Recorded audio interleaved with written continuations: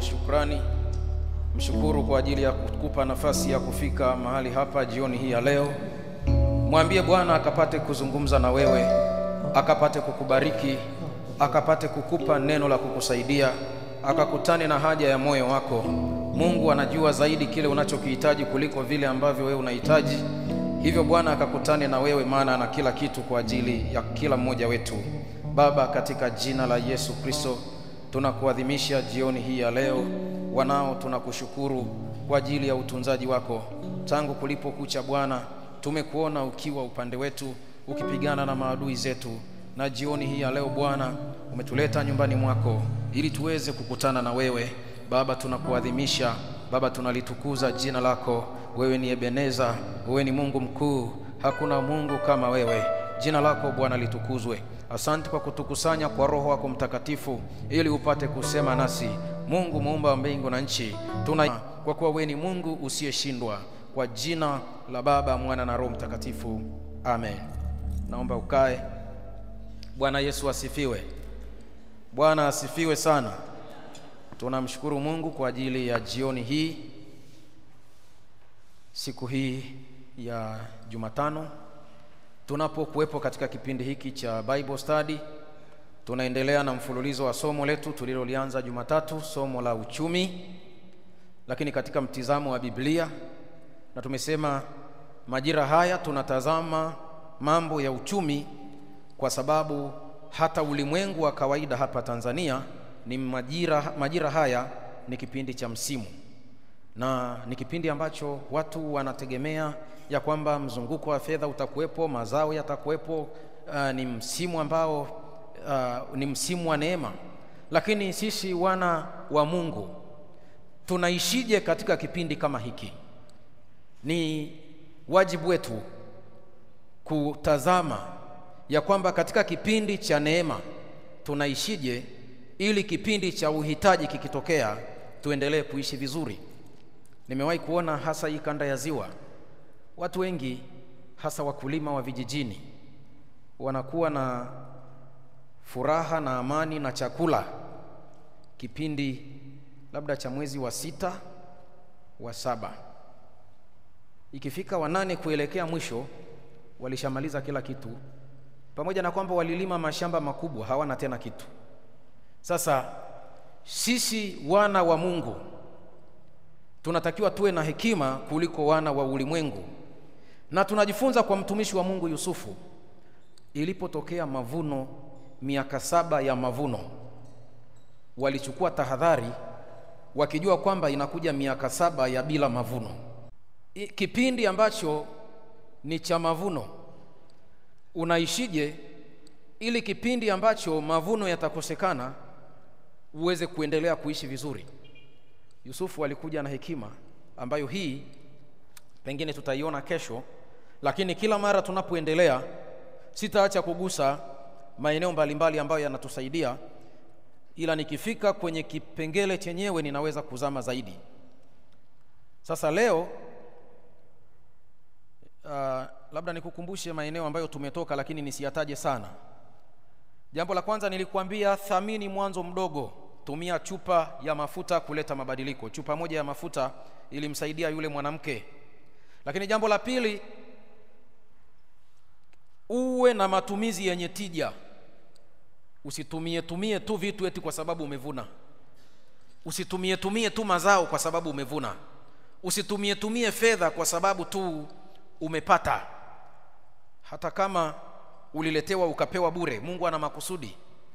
Na nikwambia hakuna kitu kinachokuja kwako bila mpango wa Mungu. Saa zingine Mungu anaweza akatuma tu mtu, mpe huyu mtu kiasi hiki, mpe mtu huyu kitu hiki, alafu wewe usijue kwamba Mungu amejibu maombi, unaanza kutapanya. Matokeo yake kesho na kesho kutwa unaingia kwenye uhitaji, unaanza kumuomba Mungu, Mungu naomba unisaidie, ninaomba unipe mtaji, ninaomba unipe hiki.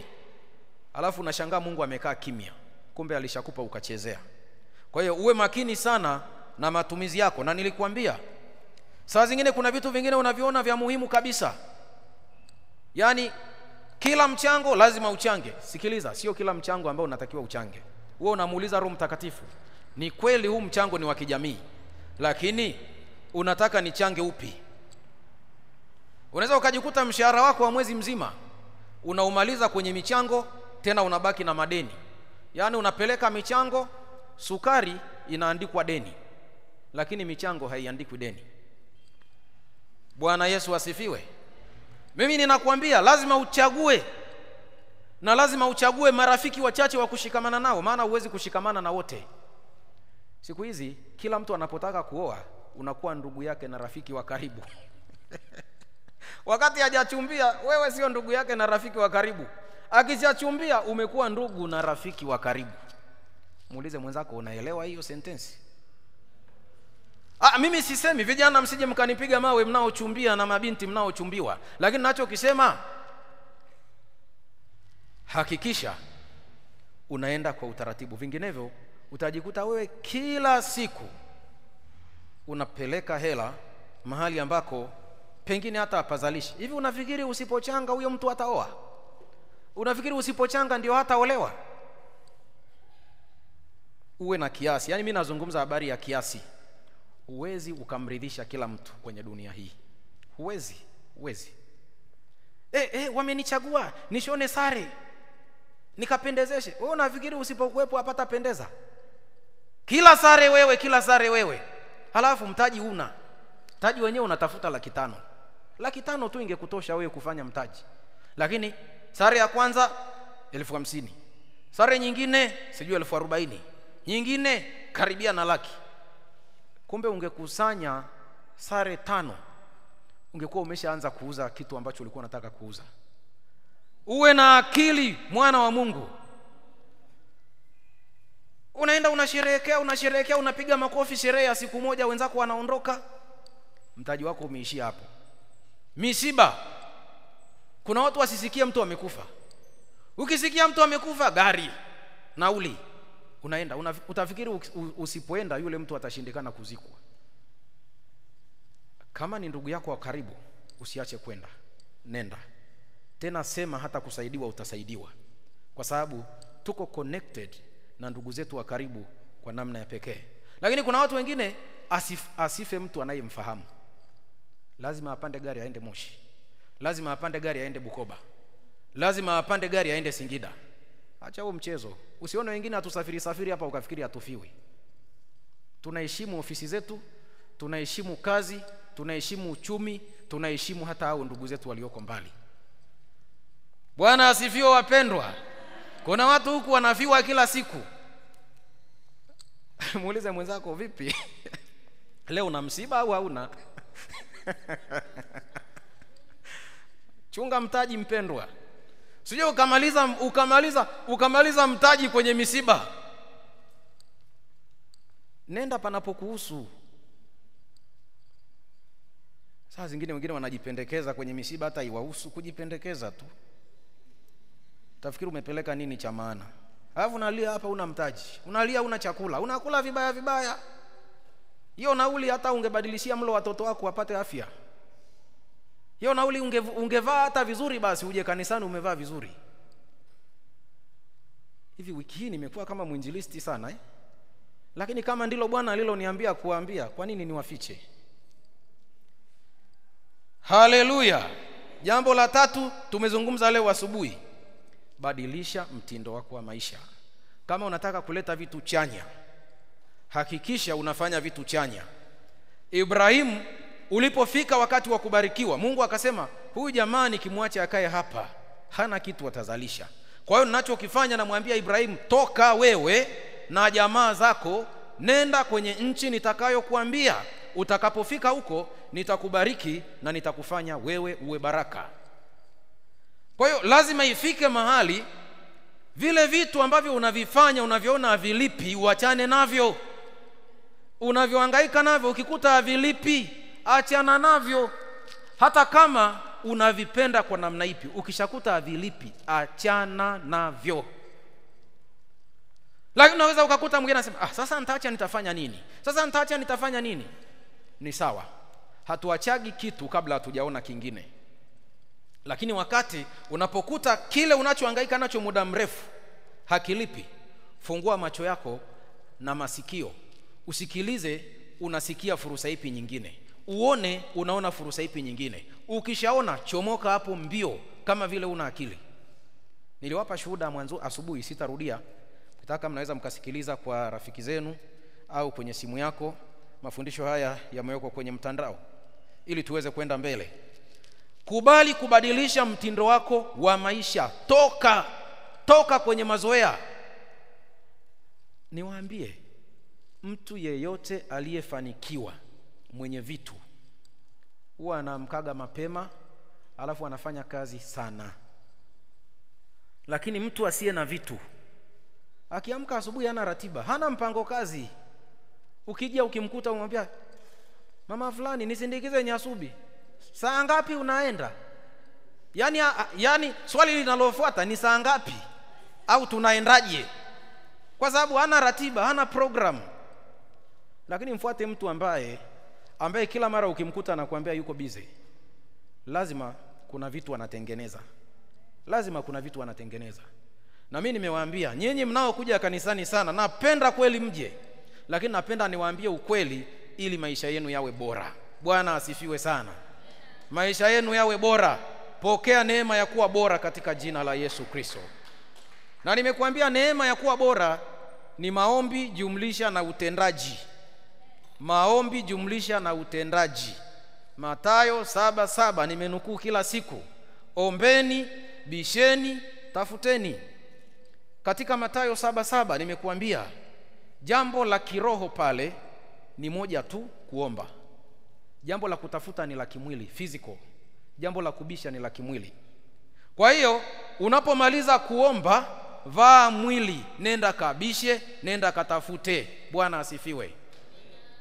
Na nilikwambia nyanya hazijaokoka, maduka hayajaokoka, ng'ombe tunaowafuga hawajaokoka. Hao tunaenda kuwatafuta. Watu wengine wapo kwa ajili ya kuungana na sisi kutusaidia, marafiki, mapartner wa biashara. Tunatakiwa tuwatafute hao. Unaomba alafu unafungua macho. Uwezi ukaomba partner wa biashara au mtu wa kusaidiana naye kwenye kazi alafu ukasema nafunga macho, naomba tu. Lazima ufungue macho uone. Ibrahimu alipofika mahali pagumu, anataka kumtoa Isaka.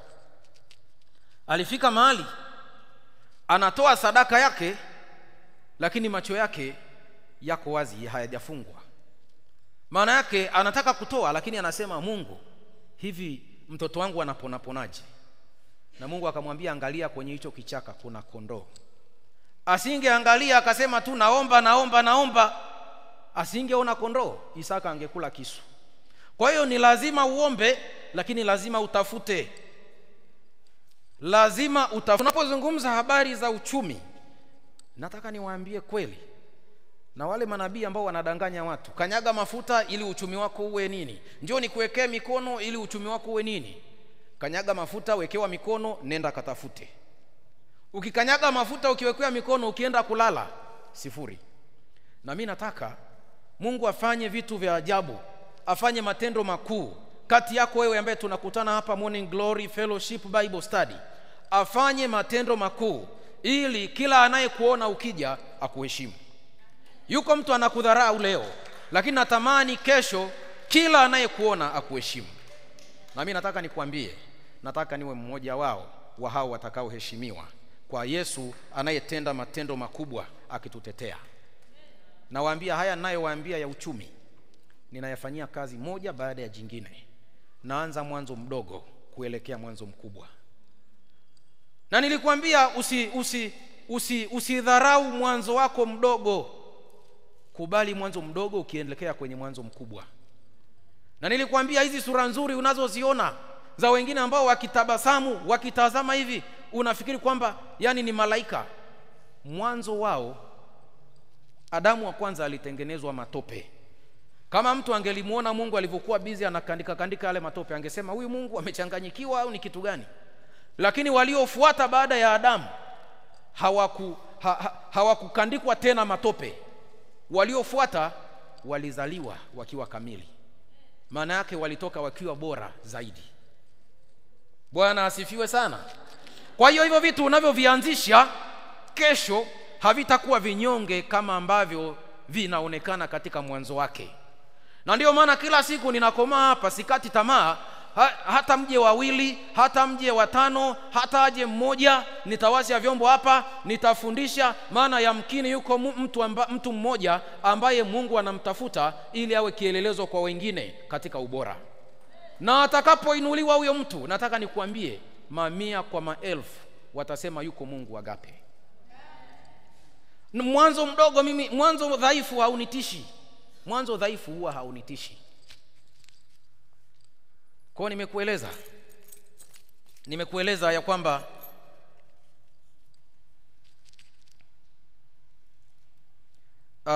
badilisha mtindo wako wa maisha, toka kwenye mazoea. Ikilazimika kutoka, toka kama Ibrahimu alivyotoka. Ibrahimu alivyotoka tu akaambiwa, kwa kuwa umetoka, nitakufanya kuwa taifa kubwa, nitakubariki. Kila anayekubariki nitambariki, kila anayekulani nitamlani, na kupitia wewe jamaa zote za dunia watabarikiwa. Sasa leo jioni hii nataka nikuongezee pointi moja ya 4. Zikabili changamoto bila woga ili upate matokeo bora ya uchumi wako. Kabili changamoto bila woga. Kuna watu wengi wanapokutana na woga, wanakuwa na mpango mzuri, lakini wanapokutana tu na ka challenge kadogo, ka changamoto kadogo tu, wanaacha kufanya. Mimi nilikuwa miongoni mwa watu ambao walikuwa wanaogopa sana kujenga. Nilikuwa naogopa sana. Yaani kila nikiona nyumba nawaza kujenga, lakini naiogopa nyumba. Naona nyumba natamani kujenga, lakini naiogopa. Ilifika wakati pia mimi napenda sana magari. Naona gari nataka kununua, naiogopa. Ila baadaye nikapata ujasiri, nikanunua. Lakini nyumba nikawa naendelea kuiogopa, nikawa naogopa. Lakini kumbe ukianza inajengeka. Mwambie mwenzako ukianza inawezekana. Unajua kilichokuwa kinaniogopesha ni nini? Tatizo alikuwa kuanza. Nilikuwa najiuliza, hivi nitaimaliza? Inawezekana na wewe. Kuanza sio tatizo. Lakini kilichokuwa najiuliza, hivi nitaimaliza? Hivi nikuulize, kwani waliomaliza unafikiri walimalizaje? Waliomaliza walikuwa na masikio mawili kama ya kwako? Hawakuwa na ya ziada. Walikuwa na mikono miwili kama ya kwako? Walikuwa na ufahamu. Saa zingine hata ufahamu wako unawazidi. Jambo ni kuanza na kujivika ujasiri. Nataka nisome Mithali 20 mstari wa 4. Mithali 20 mstari wa 4. Mithali 20 mstari wa 4. Mtu mvivu hataki kulima wakati wa baridi, hivyo wakati wa mavuno ataomba hana kitu. Wakati wa mavuno ataomba hana kitu. Wakati wa baridi anaogopa changamoto ya baridi. Anasema nitatokaje? Hivi nitakabilije hii baridi? Sasa wewe unataka kulima huku unaota moto, uliwahi kuona wapi? Unataka kulima huku umejifunika funika, uliona wapi? Lazima, yani hapa huyu mtu anatamani kabisa kulima, na anajua kwamba nikilima nitapata chakula, lakini nje kuna baridi. Anafanya nini? Hakikisha unapambana na changamoto. Maana usipopambana na changamoto hutapata kile ambacho unakitarajia. Mimi nilipoanza kujenga nilisema iwe iwavyo. Hata kama nikijenga nikiishia kwenye msingi, nikiuza ule msingi utakuwa umeshapanda thamani. Lakini nikaweka msingi, nikashangaa, hivi kumbe bado nina nguvu ya kuendelea. Nikaleta matofali, nikashangaa, hivi kumbe bado nina nguvu. Nikaenda kwenye lenta, nikashangaa. Nikafika kwenye mabati, nikashangaa. Paka mwisho. Sikiliza nikwambie, usidharau mwanzo wako mdogo, na usiogope baridi. Mwambie mwenzako usiogope baridi. Ukilima kwenye baridi utakufa. Yaani wenzako unaowaona wanavuna, wakati mwingine walinyeshewa huko shambani, walikabiliana na baridi. Kuna watu wanaogopa baridi. Mimi sijui baridi yako ni ipi. Muulize mwenzako, baridi yako ni ipi inayokuchelewesha? Kuna watu wana baridi inawachelewesha, na matokeo yake wamebaki kwenye, unajiuliza, hivi huyu ni mvivu, hana ufahamu au ni kitu gani? Lakini baridi inamchelewesha. Changamoto, anaogopa kukabiliana na changamoto. Mtu mvivu hataki kulima wakati wa baridi, hivyo wakati wa mavuno ataomba, hana kitu. Kwa hiyo jitahidi sana. Hakuna jambo lolote la kiuchumi utakalokwenda kufanya lisiwe na baridi nje. Naposema baridi namaanisha changamoto. Kuna watu wanafanya kazi wanasema, hii kazi jamani, hii kazi naacha natafuta nyingine. Sikiliza, haiko kazi isiyokuwa na changamoto. Haipo. Hata ukianzisha ya kwako mwenyewe, yani hata ungekuwa na kampuni yako mwenyewe, bado ina changamoto. Hata ingekuwa ni ya kwako. Unajua kuna wengine wanasema, unajua hizi kazi za watu bwana, hizi kazi za watu. Sikiliza, Biblia inasema asiyeweza kuwa mwaminifu kwa mali ya mwingine, hata akipewa ya kwake hataweza. Complainer ni complainer tu. Unajua complainer? Mlalamishi. Yani mlalamishi ni mlalamishi tu. Awe nyumbani kwake au awe kwa mtu mwingine, ni mlalamishi tu. Complaining is a behavior. Ni tabia. Yani malalamiko ni tabia. Kwa hiyo angalia usije ukawa mmoja wao. Kunungunika. Yesu anasema hivi, asiyekuwa mwaminifu kwa mali ya mwingine, hata apewe ya kwake haiwezi. Kwa hiyo njia rahisi Mungu anachofanya, kwa sababu anajua hata ukipewa ya mwingine huwezi, anaacha kukupa. Anaacha. Kwa sababu anasema siwezi mimi kuchukua lulu nikawapa nguruwe. Chakula cha watoto kinabaki kuwa chakula cha watoto. Kwa hiyo hakikisha unakabiliana na baridi, unakabiliana na changamoto na kuvuka.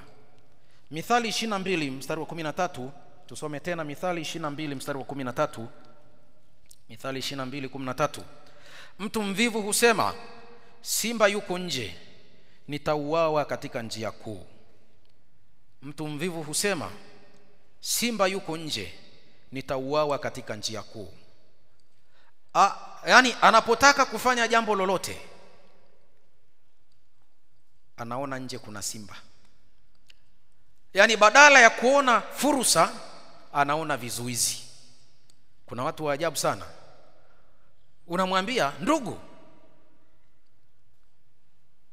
fanya biashara fulani italipa, kuna fursa mali ulipo. Anaanza kusema nikipata hasara. Yani yeye anaona hasara kuliko nafasi ya kufanya biashara. Unamwambia, ndugu, tafuta fulani anaweza akakusaidia hii kazi mkatoka vizuri, shirikiana na fulani. Anasema akiniibia. Nakumbuka nikwambie, huwezi kufanya kila kitu peke yako. Huwezi. Wakati mwingine unahitaji wengine. Nilikwambia habari ya yule mwanamke mjane katika Wafalme, katika kanuni yetu ya kwanza. Yule mwanamke aliambiwa, nenda kwa majirani ukatake vyombo. Maana yake ukijidai ya kwamba wewe unajitosheleza, ujue uwe na uhakika kwamba hujitoshelezi. Unahitaji vyombo vya watu wengine. Kwa hiyo kuna watu wengine ukiwaambia shirikiana na fulani atakutoa, wanaanza kuangalia kasoro za fulani. Sikiliza, usiwekeze kwenye kasoro za fulani, wekeza kwenye uzuri wa fulani. Bwana asifiwe. Wekeza kwenye uzuri wa fulani. Saa zingine tunapata shida pia. Watu wanataka nimewaambia wiki hii nafundisha, nawapa chakula kizito. Sijui ni makande, sijui ni nini, lakini nawapa chakula kizito. Kuna watu wengine niliwaambia wanachagua watu wa kufanya nao kazi. Yuko radhi afanye kazi fulani na mlokole asiyeelewa kitu kuliko asiyeokoka anayeelewa vitu. Usijue kwamba wakati mwingine huyo asiyeokoka anayeelewa vitu anaweza akakusaidia akakuvusha kwenye uchumi. Huyu mlokole asiyeelewa vya uchumi atakuvusha kiroho. Ukitaka maombi, nenda kwa huyu anayeelewa vya maombi akuvushe. Ukitaka vya kuuza mahindi, nenda kwa muuza mahindi, hata kama ni mlevi, anayeelewa mahindi anauzwaje akuvushe. Kama unanielewa nipungie mkono. Bwana asifiwe sana. Sasa tatizo la baadhi ya walokole, wakiona mpendwa mwenzao anafundishwa biashara ya kuuza mahindi na mlevi, wanaanza kumsengenya. Fulani naye ameanza kufuatana na mwenzetu, jamani tumuombeeni. Ameanza kufuatana na fulani, tumuombeeni jamani. Watu wanaona vitu hasi kuliko vitu chanya. Niliwaambia mimi nilifundishwa physics na mwalimu ambaye ilikuwa lazima anywe pombe ndipo aweze kufundisha. Yaani asipokunywa akili ilikuwa ina stuck. Lakini akiingia ananukia, anakukatia hapo mpaka unaelewa. Anakata my equation pale, unaelewa. Nilikuwa nachukua physics na muachia pombe zake. Bwana asifiwe. Fika mahali uwe mjanja. Walokole wengi mmekuwa maskini kwa sababu mmejazana wenyewe tu. Mnajua kuomba, biashara hamjui. Kulima hamjui. Kuomba mnajua, kulima hamjui. Kuomba mnajua, biashara hamjui. Kuomba mnajua, kwenda shule hamtaki. Bwana asifiwe. Muulize mwenzako, bado unampenda mchungaji? Alafu akujibu. Sikiliza nikwambie, unahitaji kuchanganya. Katika habari ya uchumi, unahitaji kushirikiana na watu ambao wamekutangulia kiuchumi. Unataka kuwa mhubiri mzuri, fuatana na wanaohubiri vizuri. Lakini unataka biashara nzuri, fuatana na wenye biashara nzuri. Achana na tabia zao mbaya, lakini chukua uzuri wa biashara zao. Haleluya, haleluya. Sasa walokole tuache zile tabia saa zingine za hukumiana bila utaratibu. Na hizi zimesababisha umaskini. Hizi tabia zimewasababishia umaskini mlio wengi. Zimesababisha umaskini kwa walio wengi. Mtu mvivu husema simba yuko nje. Simba yuko nje. Yaani hata asikie kapaka tu kanalia anasema ni simba. Hata asikie kamjusi kanapita anasema ni nyoka. Mtu mvivu husema simba yuko nje. Badala ya kuona fursa, yeye anaona matatizo. Badala ya kuona ushindi, anaona kushindwa. Mlokole, natamani uone ushindi badala ya kushindwa. Natamani uwe chachu ya mabadiliko chanya badala ya wewe kubadilishwa mabadiliko hasi. Hata kama unaambatana na mlevi kwenye biashara yako, unaambatana na muhuni kwenye biashara yako, hakikisha wewe unakuwa chachu ya kumpa nuru. Biblia inasema ninyi ni nuru ya ulimwengu, ninyi ni chumvi ya ulimwengu. Lakini walokole wengi wameifanya chumvi kwamba isiwe na ladha tena, na wamejifanya ile nuru waliopewa wanaogopa kuipitisha gizani. Na saa zingine wanatafsiri neno la Bwana vibaya. Wanasema Bwana usijitie majaribuni. Usijitie majaribuni. Hivi nikwambie, kufanya biashara na mlevi kuna uhusiano gani na wewe kuwa mlevi? Kuishi kwenye dunia hii, Yohana 17 Yesu anaomba, anasema ninaomba uwatakase kwa neno lako na neno lako ni kweli. Lakini nakuomba usiwatoe hapa duniani. Pamoja na kwamba wamechanganyikana na watu wengine, na kuomba usiwatoe hapo duniani. Maana hapo duniani ndio uwanja wao ambao nataka niwabarikie hapo. Alafu nimewaambia wao ni nuru, wao ni chumvi. Kwa hiyo wawepo hapo, wachangamane nao. Lakini uwe mwaminifu mpaka kufa, nitakupa taji ya uzima. Kinachotakiwa ni uaminifu basi. Sio mambo ya kusema najitenga, naenda kukaa uko mbali nao, nakaa mbali nao. Utakufa maskini. Unajua tu kuomba, biashara hujui, tafuta mtu anayejua biashara hata kama hajaokoka akufundishe. Narudia mara 3 hii. Bwana Yesu apewe sifa. Mtu mwingine anasema, sasa nitafundishwaje? Nitafundishwaje na mataifa? Nitafundishwaje na mataifa? Chukua kile kilicho bora. Muache simba baki huko nje. Nenda kwenye pori, chukua swala, acha simba. Na watu wengi wamekamatwa hapo. Wameshindwa kwenda